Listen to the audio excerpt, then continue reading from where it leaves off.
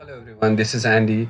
Thank you for my liking my previous videos, and I would request you to please go through this video and also please like, comments, and subscribe my channel. So based on your request and the comments that you have given in my previous videos, I have come up with this video. So the topic of this video is like who can learn RPA. So I'll quickly explain you who can learn RPA. So before knowing who can learn RPA, I have also given a slide on why RPA is very important. I mean, why RPA? So there are so many reasons why RPA is very popular and famous in the current market. But these are the bullet points that I have mentioned. RPA is very easy to scale and implement. Yes, in your current process, it is very easy to implement RPA if your process is repetitive, and if the process is of high volume, then you can easily implement RPA.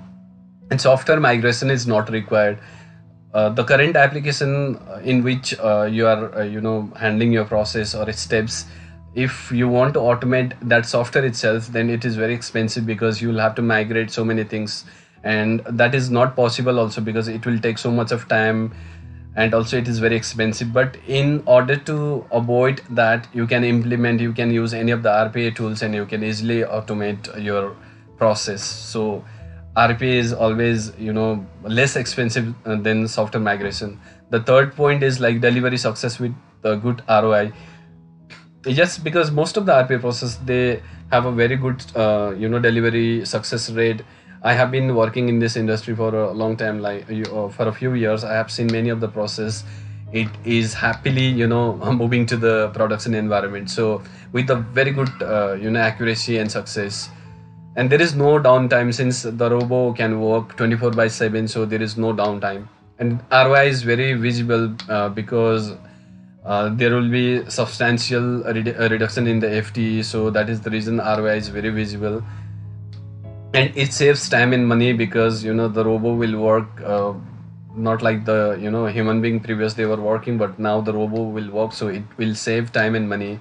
And the last point is it's very popular, and the people who are in RPA or robotic process automation, they are getting very good demand in the market with high salary. And also these are the reasons why a person can think they can switch their career from their existing process to the robotic process automation.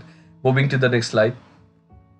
So who can learn RPA? Anybody can learn RPA. It's not like the person who is having good engineering background, they can learn RPA, but person without any engineering background also can learn RPA. But these are the things they should have in order to learn RPA.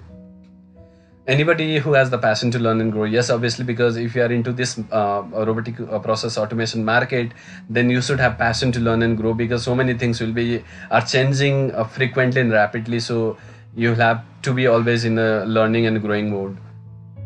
People with good domain and industrial knowledge, because there are so many domains like aviation, utility industry, insurance, banking, and all.